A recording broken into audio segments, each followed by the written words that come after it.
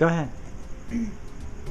Love this artist. Her name is Sandy Schimmelgold, and they're called Sustainable Mosaics, and she's just an amazing talent. She takes, I can't even imagine the amount of time and patience that it takes, but all of her mosaics are made from paper scraps. She cuts up junk mail and other things. She keeps it by color, and then she makes these amazing portraits or landscapes all out of junk mail. And we're so thrilled to have her. That one too? That one too. That one's called Thinly Veiled, and it's thinly veiled, as you can see. But she's a local artist, and she has had a one-woman show at a museum in Las Vegas. She's been listed on a list of the top 10 amazing recycled art displays in the world, along with things in Venice, Italy, and elsewhere. And then here's Sandy Schimmelgold. I mean, she was featured in Phoenix Home and Garden as an emerging artist, and her work is really amazing. And now she's working on a series of pieces that she will do to music and create the works of art based to reflect the emotions invoked by the music, which is very near and dear to my heart, because I'm a big music nut, and so I can't wait to see what she comes up with. But it's really very cool. She's tucked in this section that has all local and all natural skincare and cosmetics products.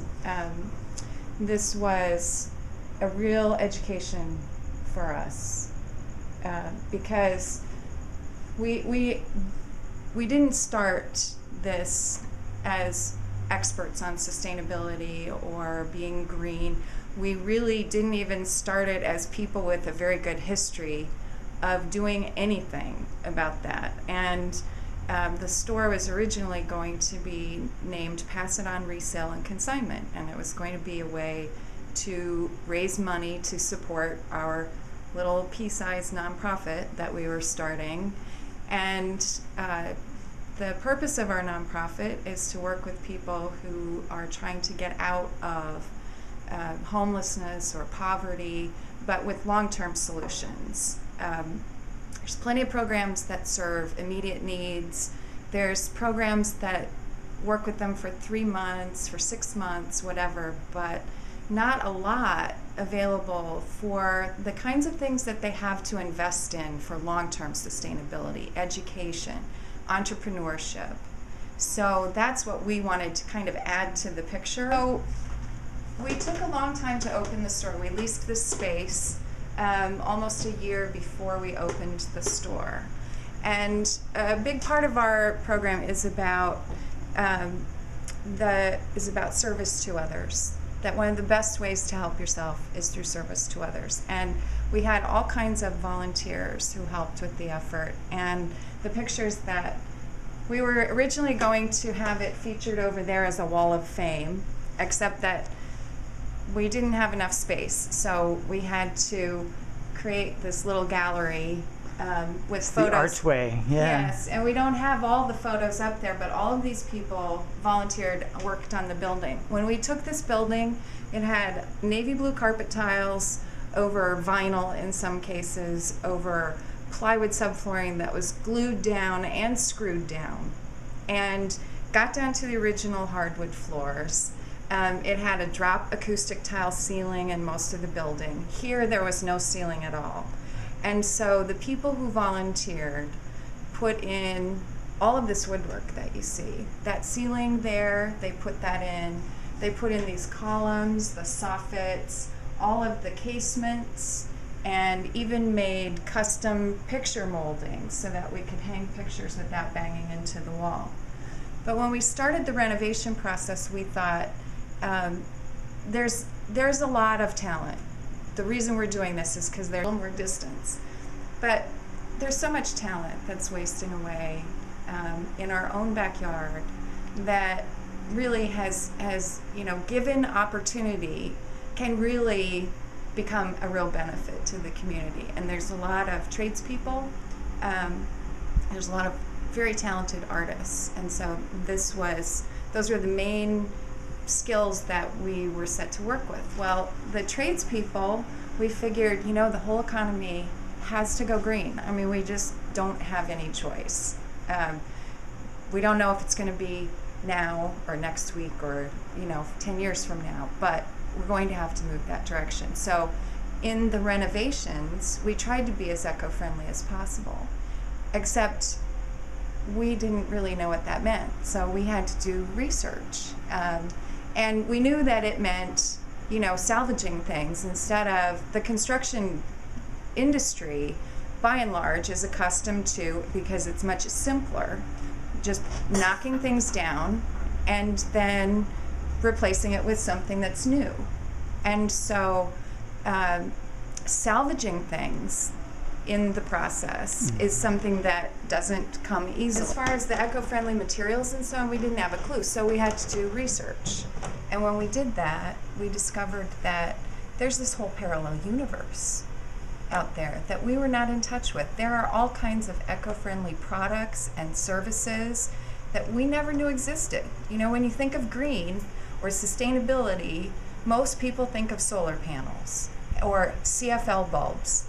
And, those are things that, one of the hundreds or thousands of things. But we also realized that, we knew we couldn't afford solar panels. And we realized there are so many things that we came across that are things everyone can do. They don't cost you anything. In fact, they save you money. And so the shop that started out as a resale and consignment shop then became Ecocentrity. And we got a huge education. And what this place is really about is the easy things that everyone can do. And it's about reuse, because of the 3 R's that gets so overlooked. If we just reuse the things, my house has stuff that I'm not using, that's cluttering up my house. I bet your house has stuff that's cluttering up your house that you're not using, your car at the moment. Yeah. But at the same time that we're holding this stuff prisoner, there's people out there who are looking for that exact same stuff. And the other end of reuse is what you see right here, the kick the disposable habit. We've had an ongoing campaign since we opened the store. We started with plastic water bottles, and now we're featuring plastic bags. These are things that are easy for everyone. If we try and cut down on the plastic water bottles that we're using and use a reusable water bottle instead, that can make a huge difference. The plastic bags, we've been keeping a running total. We started, since we moved on to plastic bags, on March 9th, the world had used 92 billion plastic bags this year. And it's only, as of May 16th, we had already doubled that. We're up at 185 billion. This is the easy part. Anyone can do this. You bring a reusable shopping tote when you go to the grocery store. I have a hard time remembering, and a lot of people do. So we have little reminder bags that are, we had an intern from the ASU School of Sustainability, and she and my boyfriend's daughter had a great time making these little reminder bags. You put this on your doorknob, or hang it from your rear view mirror, or put it on your keychain, whatever's going to remind you, don't forget me, take the reusable bags.